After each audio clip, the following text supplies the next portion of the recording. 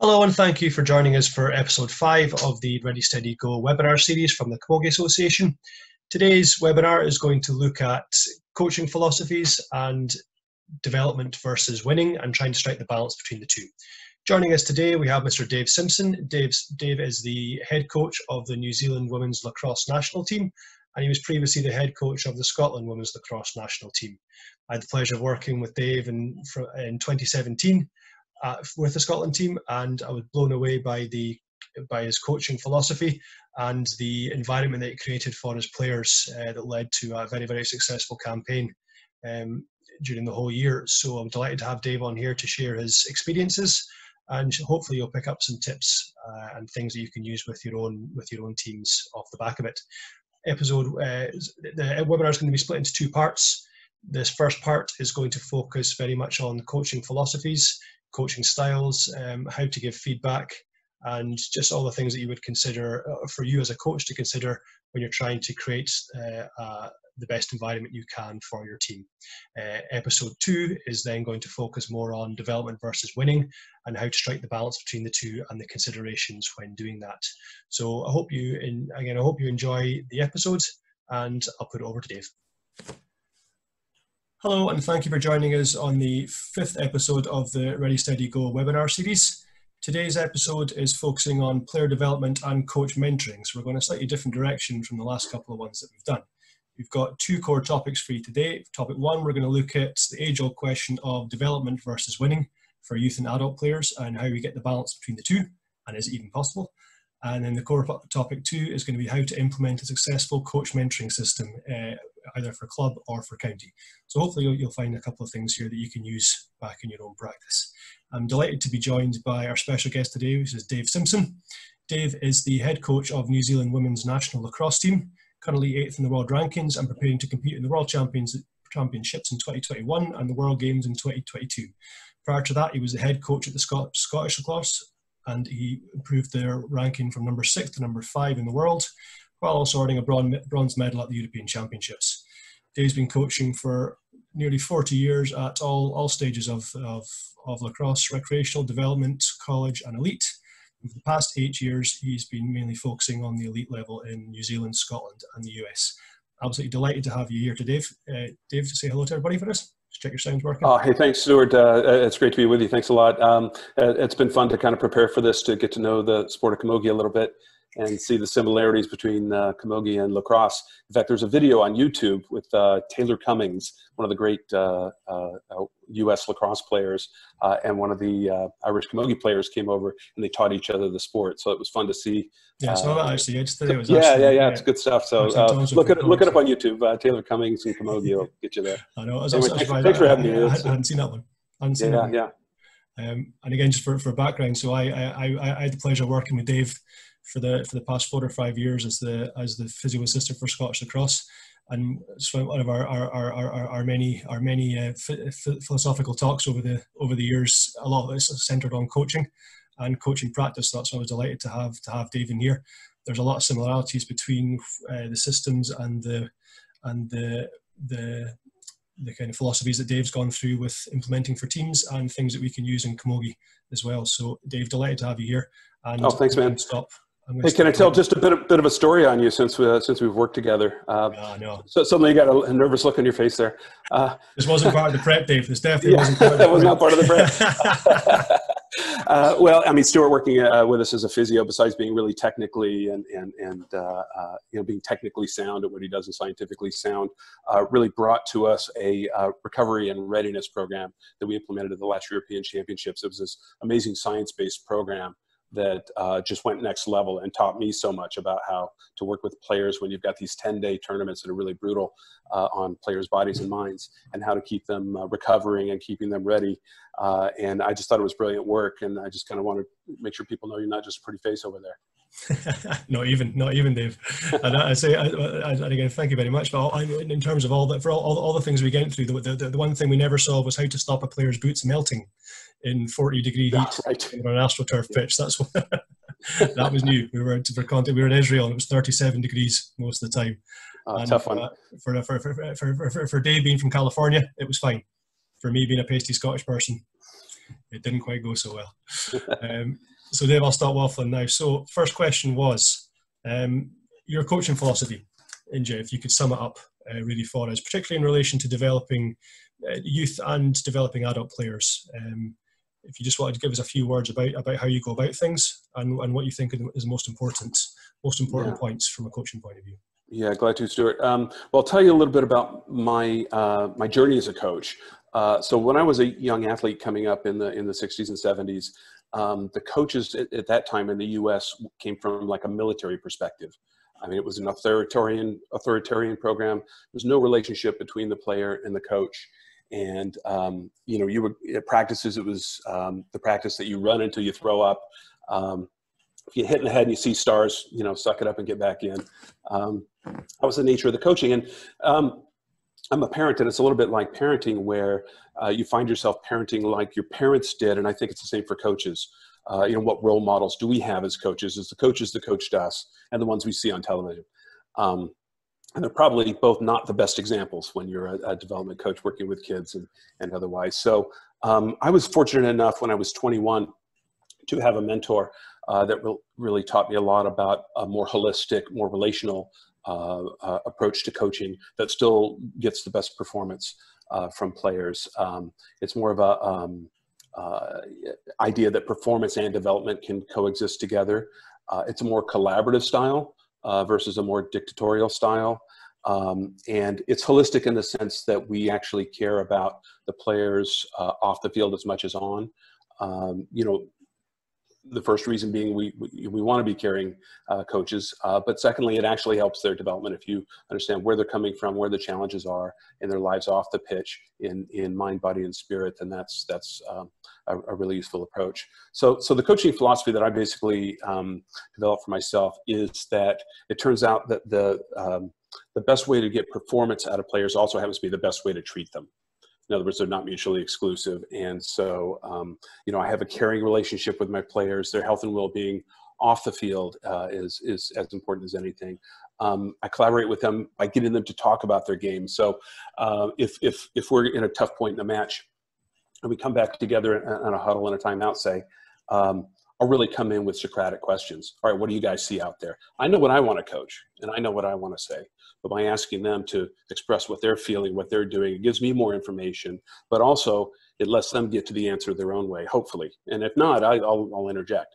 But if they come in and say, yeah, we need to be doing this out on the pitch, and they got to what I was going to say anyway, great, guys, let's go do it. And by doing that, you get more engagement, you get more buy-in, and you get more we call it lacrosse IQ, I guess you would call it camogie IQ, you know, that they now understand the game at a deeper level and can then carry it out rather than being on their own volition rather than being dictated to.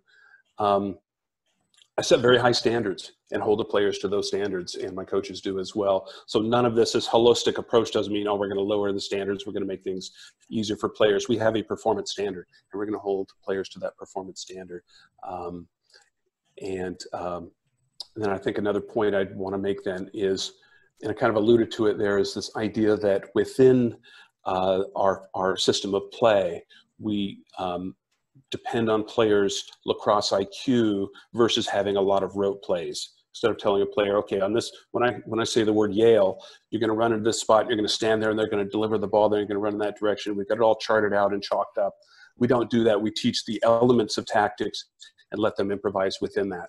And then we give feedback and suggestions, and they give feedback and suggestions to each other. And by virtue of that, they get smarter and better every day. Now, we do have some set plays because it's just good to have in your back pocket, right? But we emphasize this kind of collaborational, internal logic kind of approach to coaching. And then I guess I should talk about feedback. You know, this is one of the big things in coaching is that somebody messes up out there and you've got to tell them what they did. And my default is just to be informational in that. In other words, I'm just going to give you the information you need. You know, hey, Sally, I need you to drive a little harder on that drive, try and get a little more penetration into the defense, and good things are going to happen. And all I don't need an apology. I just need, got it, coach, communication done. And you know, she's motivated player. She's going to go out and do it. Now, I have a lot of meetings with my players, a lot of one-on-ones. I call them indie meetings, individual meetings. And I really spend a lot of time talking about how I can best coach you as an individual player. So one of the questions I'll ask them is, on the spectrum of the feedback that it involves a kick in the pants and a raising of the voice and intensity and volume on one side of the spectrum, and then on the other side of the spectrum, the arm around the shoulder, the old sandwich approach, praise and then the feedback and then the praise, with lower volume, lower intensity. Where on the spectrum, does each player lie? Because each one is different. And like tools on the tool belt, I can use whatever I think will work for that player in that situation. So players will give answers fully along that spectrum. For some players, they'll say, listen, if you go big with me, I get small. And so it doesn't really work. I just prefer kind of the softer approach, and that's how you get the best performance out of me. Good answer. And others will say, hey, listen, if you don't yell at me, coach, you're not moving the needle. You need to bring it. And, I work better. I play better when I'm mad. I play better when I have high arousal level. And so, I'll bring the volume and use it, never out of anger, but always out of that's the right tool for this moment. This situation calls for a hammer. So I'm going to bring out the hammer. And sometimes I'll do that with the team. But like I say, the default for me is really just more the informational approach. So I guess in terms of coaching style, if you watched one of my teams play, what you would see are players that are playing really freely, with a lot of intensity, with a lot of speed and power, and with a smile on their face the whole time. One of the things I probably should mention is that one of the things I emphasize, especially in training, is the idea that they have to make mistakes. If they're not making mistakes, they're not trying to get better. And if they're trying to not make mistakes, they're playing out of fear. And most people, when they play out of fear, get smaller and get afraid and get tight. And so if they go big and strong and play at 100% every time, then they're going to make more errors. But the point in training is to play and to train at that speed and then get the error rate down, so that when we get in matches, we're prepared. You don't want to, train for no mistakes and then get in a match and now we've escalated everything, the speed and the contact and physicality and everything else, and the pressure. And now the ball's being misplayed every time. So I insist on mistakes. And that kind of ties into the whole notion of goal setting with the players. We talk about this a lot, that we don't do performance goals so much. Okay, guys, we're going to win this game. We're going to score this many goals. We're going to, we might put those out there, but what we really focus on are the process goals. How, we're going to, technically do everything the best we can, and the result will take care of itself. So if we're not thinking ahead to the result, we can stay in the moment in the game. So, so I think that's been my journey basically, in the philosophy that I've come up with. I think maybe the final thing to say is that, I've been doing this a long time and I'm trying to get better every day. I still read a lot. I listen to podcasts. I've learned a lot from you in terms of the physio side of things, the strength and conditioning side of things. And so I'm trying to get better every day. And I'm any coach that works with kids or adults, I think that's their obligation, is to not, I saw somebody do it, and so I'm going to imitate what they do. That's not coaching. There's an art and a science to it, and getting better every day is I think a big part of it. Yeah, and in fairness, when I first came into the Lacrosse setup, it was such a different world than I'd been used to, in terms of playing. So obviously my background in Shinty, and it's fairly similar to the G in terms of a lot of the time you maybe have one or two coaches if you're lucky. So especially at the younger age, and then you had 3 or 4 coaches with you in that team aspect. But it was really the atmosphere amongst the players themselves which kind of drew me to it, because that obviously came from a lot of prep. In terms of feedback, I have a couple of just points on what you made when you're giving out the feedback. So I know it's when you're if you have that player's specific style, as in how a player reacts to that. Did you find that takes a while to get through a whole team to actually know which style works for each player? So I know coach is thinking that could take some time in terms of getting through all the players and getting to know them. Would you find that kind of vital part, or just time that you have to put in? Yeah, it's time you have to put in, and it's very experiential too. I kind of made it sound like I have a database of okay, this is exactly what works for this kid. In the moment, coaches are trying to create what's going to work here, and especially in the direction of knowing when to escalate it with a kid. Like a kid is just not getting it. They're just not doing it. So, and they're the kind that is a little more on the softer, they've asked for the softer approach. I'm going to kick it up,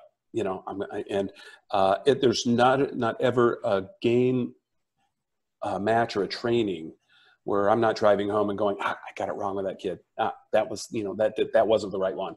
I didn't use the right tool on that one. And that's feedback for myself. It didn't work. But, you have those stories too, where, I had a player at the last Worlds who we give her a very specific thing to not do.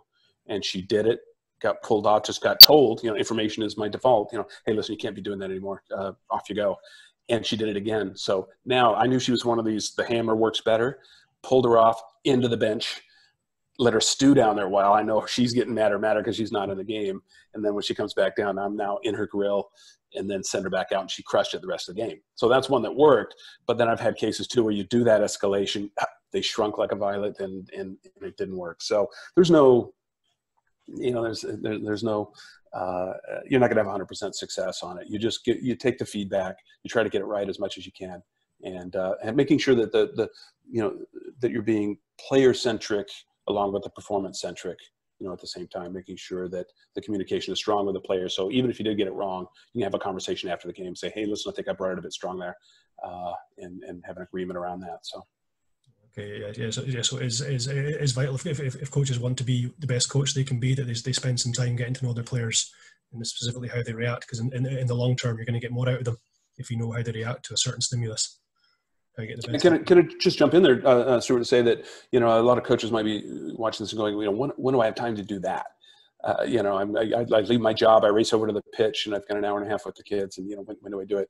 And you have to kind of find these sneaky little times, like if you've got an assistant that's running a drill and you're kind of standing off, and you've got some of the players that are subbing in, and say, I haven't talked to Sally in a while. So you pull Sally aside and say, hey, listen, how are things going? How you doing with the strength and conditioning work we're doing? And just little touching base like that. You have to sneak it in. Yeah, make sure you speak to them. And in terms of, I think I wanted to touch on from someone you mentioned was about your kind of coaching philosophy in general. Kind of sounds like if you're taking the kind of technical coaching frame of it, when you start coaching, you go from tell and sell. So I'm the coach, I'm telling you what to do, and you do it, and that's it. Now, a lot of coaches I've seen never get past that point. On the continuum, you want to get to the point where you've gone past that, and then you're getting just what you've explained. You're getting player buy-in.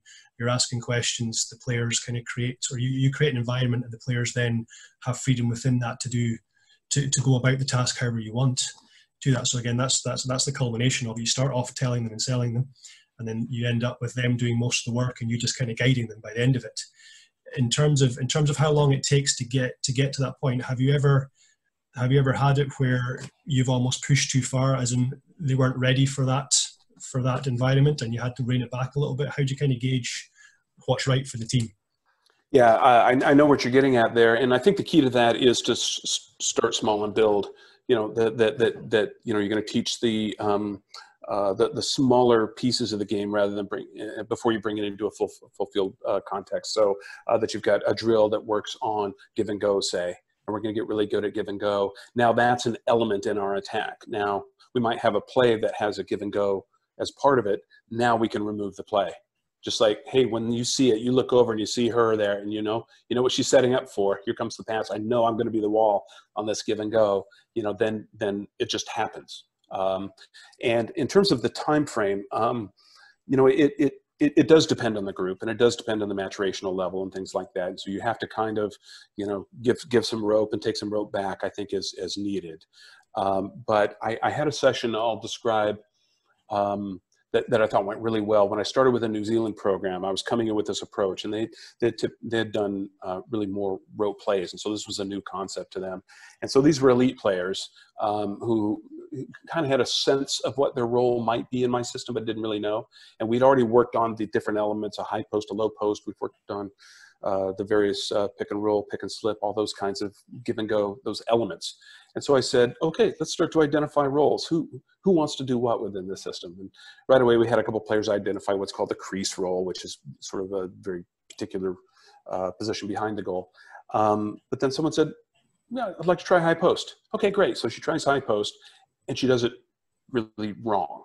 Okay, so the next time we come together, I've been able to ask her, so how did that work for you? So I got really tired. I was working really hard. And, hey, okay, so relax, because actually it works better if you relax in the high post and then you burst out of it. You kind of lull your defender asleep and off you go. Oh, got it, coach. And then another player realized if she drove right into her, created some congestion, they explode out of the congestion and good things happened. So a second player identified her role within that.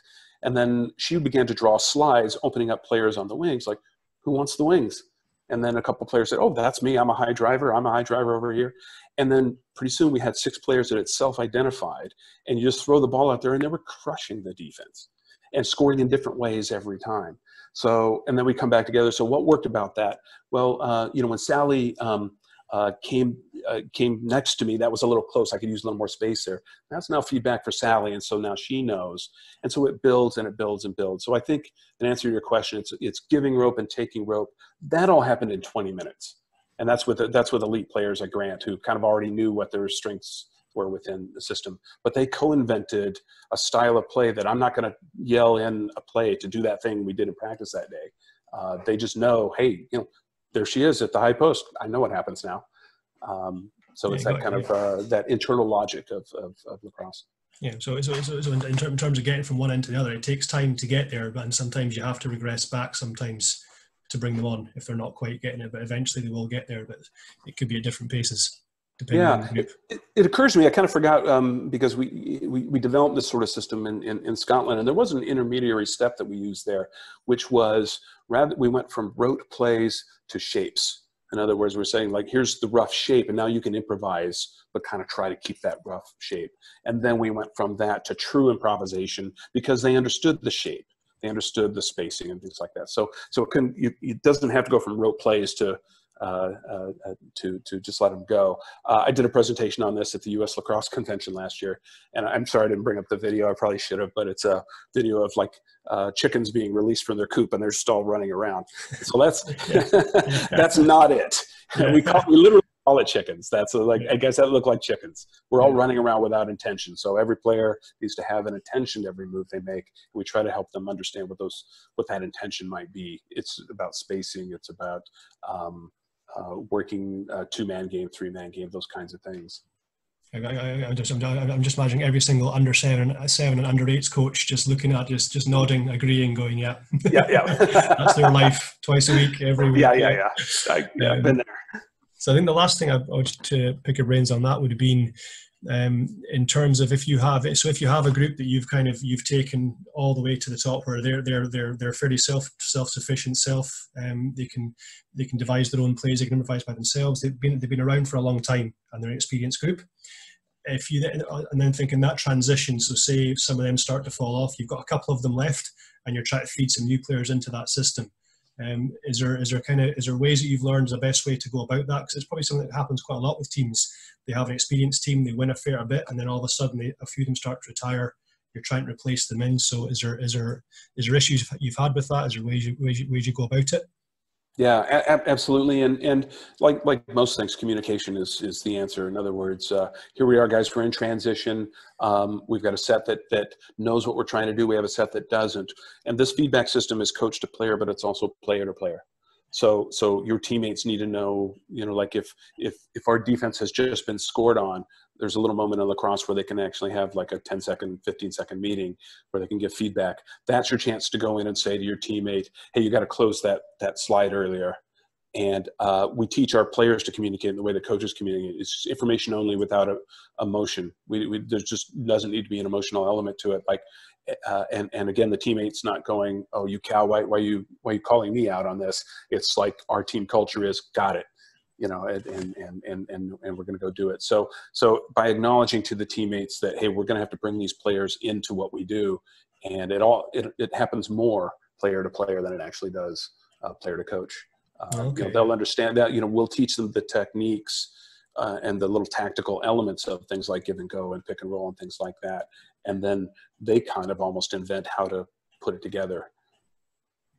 And did you ever find any kind of teething problems with that approach? So I imagine that might be quite a new approach for some players who are used to kind of, if you know each other, you can be a bit more aggressive with people that you know and you trust, whereas them then getting used to a new system of almost being a little bit nicer to people. Do you ever find any resistance to that, and do you have to overcome that? It's a little stressful. The new player in that system would think, hey, it's not my team. So on the attack side, say, the ball comes to me, I'll just move it along.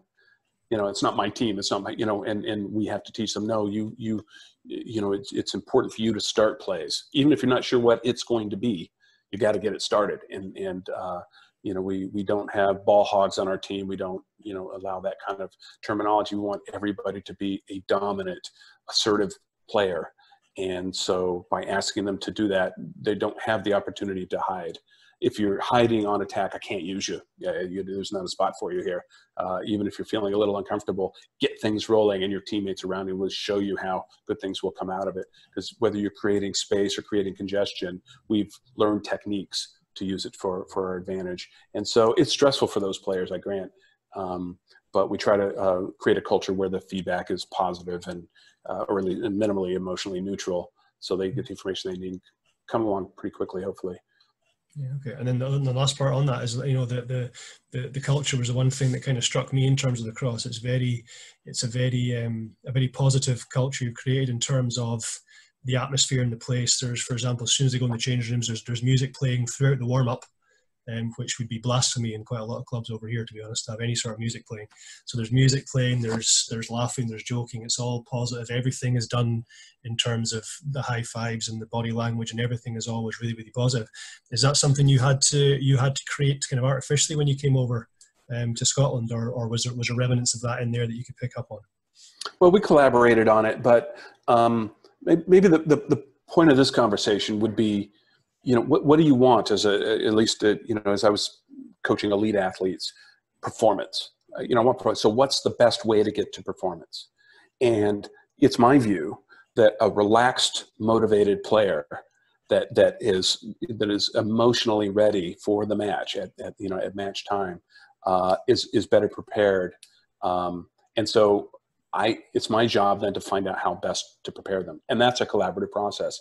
So you've been part of these meetings, Stuart, where we're discussing the 1 hour warm up on the pitch prior to the match. That is a complete collaboration with the players. What do they need to prepare? I know, and what we need from a strength and conditioning point of view, from a, we want to build the warm up kind of point of view. We have our parameters, but within those parameters, hey, are we doing 7 minutes of shooting or 9 minutes of shooting? What works best for you guys in terms of your preparation? Too much shooting, I get a little bored. Well, there we go. We're going to shorten it up and we're going to do something else. So, being collaborative in all that, because performance is the main idea. Music in the changing room, for my teams, it got them ready, and for other teams, maybe it doesn't. But that's what you have to talk to your players about. I also have the principle that players are responsible for their own preparation. So if we go out onto the pitch and it's shooting time and somebody's just not in the right headspace for whatever reason, twisted an ankle, they need to see Stuart, they feel like they need a little time in their own head, they can walk off and do that. So because I don't want any player to go, oh, I just wasn't into the warm up and therefore I didn't have a good game. I don't want any excuses like that. It's like, you're responsible for your preparation. What you need, you do. And at the end of the day, the performance tells you whether you were right or not. So the players are, chatty and listening to music in the changing room and go out and have a piss poor game. It's one of the things you'll go back and talk to them about. Hey, did that affect our game? Do we need to tighten things up? Because the performance tells you what to do in the end. Yeah, so and in terms of your, as in your own ego and the kind of coach's ego, I would class it. Does that take a bit of kind of stepping back on your part to say, well, look, I'm actually going to be safe enough and confident enough to ask for the player's opinion, as opposed to, I think some coaches feel that they have to be, I'm the coach, therefore I have to be seen to be telling them what to do, because if I'm not doing that, I'm not doing my job. I'm almost passing the buck. Do you think it takes a bit more of a kind of strong ego to let them do that? Comes back to that role model thing, doesn't it? Because we're used to seeing perhaps the coaches we came up with or the coaches we've seen on telly, come with that more authoritarian approach.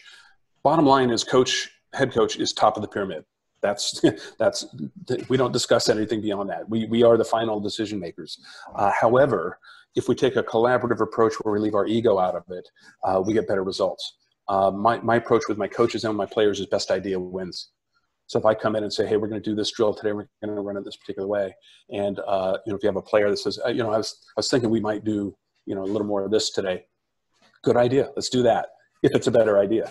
Yeah. So everybody knows they can offer what they want to offer and bring what they want to bring. But at the end of the day, I'm going to decide.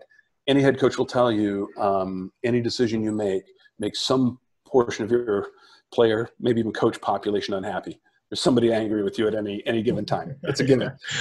You just have to have a thick skin about that. And but if you're transparent about your thinking on decisions and communicate well, then you minimize the bad feelings around that, I guess. They may disagree with you. They may even be angry with you, but they at least understand that you've, thought it through and communicated it well. And that's the best you can ask for. There you go. Good stuff. So that's excellent. Thank you, Dave. Question 2 then. So that was the kind of coaching philosophy, fairly summed up fairly well.